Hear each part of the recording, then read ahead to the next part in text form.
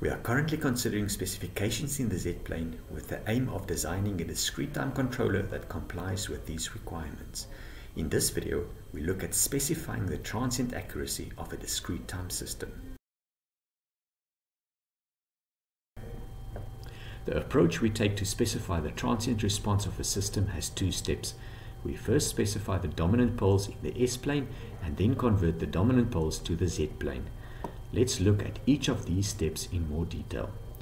The transient response of a system is usually characterized in terms of its step response. For the step response, we apply a step to the input of the system and we observe the output.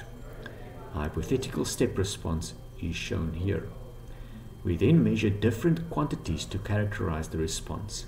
The rise time is the time period from the application of the step for the response to reach the final value for the first time. The peak time is the time period to reach the peak of the step response. The overshoot is the peak value minus the final value divided by the final value. And the settling time is the time period until the response is reduced to be within a certain distance of the final value. To specify the pole locations, we assume that the behavior of the system is dominated by a single complex pole pair, and we calculate the corresponding transient response parameters. We describe the dominant behavior by this second-order transfer function, where omega n is the natural frequency and zeta is the damping. For this second-order system, we can calculate the rise time in terms of the damping and the natural frequency as follows: the peak time as shown here, the overshoot as shown here, and the 2% settling time as shown here. By specifying two of these transient response parameters, we can calculate the damping and natural frequency, which specifies the desired dominant poles. We can visualize it on the S-plane as follows. A specific damping corresponds to these red lines radiating from the origin, and a specific natural frequency corresponds to this blue semicircle centered at the origin. The poles with the desired damping and natural frequency are then located at the intersections of these curves.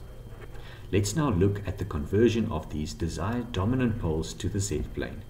We use the mapping Z equal to e to the st, where t is the sampling period. The continuous time poles are written in terms of the damping and the natural frequency as shown here. When we put these poles through the mapping, we get a complex pole pair with magnitude e to the power minus zeta omega nt and angles plus or minus omega nt times the square root of 1 minus zeta squared. If we call the magnitude r and the angle theta, we can visualize these poles on the Z-plane as complex numbers with magnitude r and angle theta. These poles now lie at the intersection of the red spiral, which is the constant damping curve, and the blue constant natural frequency curve. This two-step procedure allows us to specify the transient response parameters and then calculate the desired dominant pole locations.